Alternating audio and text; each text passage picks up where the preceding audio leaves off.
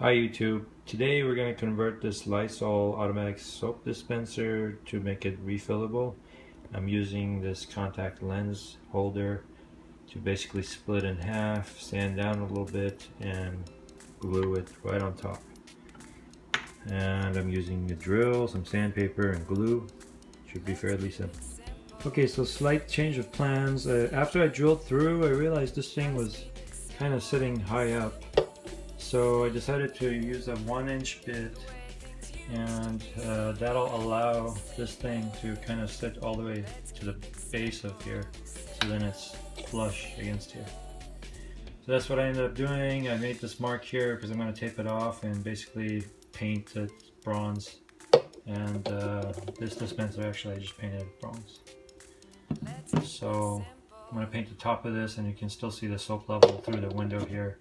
I'm going to leave everything below the line clear. So here's the finished product and testing. Working pretty good.